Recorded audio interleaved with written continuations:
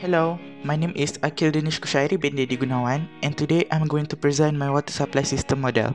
Here's the list of materials that I use.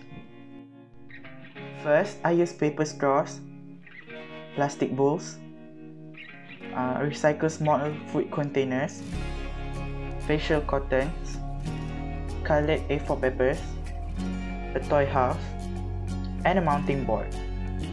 Here's the materials that I used during the process: watercolor, brush, and scissors. So now I'm going to show you the steps on how to build a water supply system model. So for my water reservoir, I just painted it with light blue watercolor. And now for my filtration, I just painted the food container using a light blue watercolor. And at the middle, I used cotton and cut it into half and colored it with grey. And for the leaf, I just cut the green colored paper into pieces. Next, for the pump station, I just cut the cotton into that shape and colored it with black on the middle.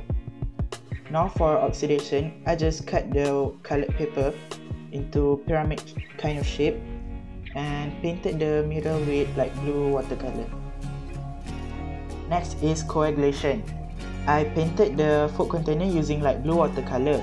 For the pipes, I just used paper straws and I used black colored paper to cut it into that fan kind of shape. And I just draw the arrow to show how it moves. Now for sedimentation, I just painted the bottom of the food container using brown and I painted light blue at the top of the container.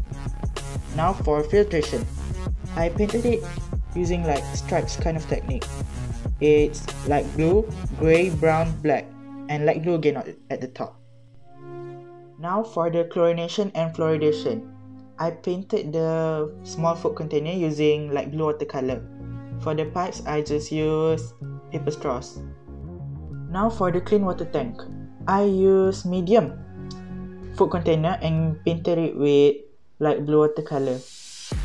Now for the pump, I built it just the same as the pump station one, as the previous one, and I cut it into that shape and painted it with black on the middle. Now for the storage tank, I just used the plastic bowl and painted it with light blue. And for the house, I just used my toy house. Just to be clear, for my water supply system model, the pipes I use paper straws for all of it.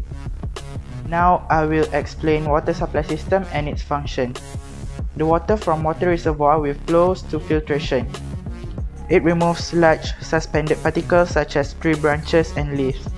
The water will flow into pump station and the pump station will pump the water into oxidation.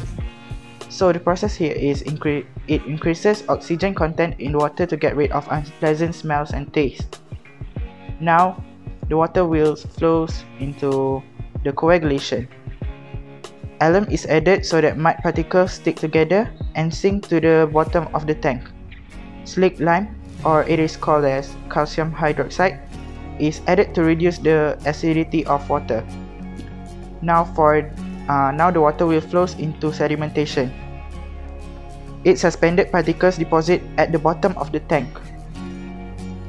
It flows again into filtration. For the filtration, it removes remaining suspended particles through sand filters. It flows into chlorination and fluoridation. For that, the chlorine is added to kill microorganisms in water. Sodium fluoride is added to prevent tooth decay.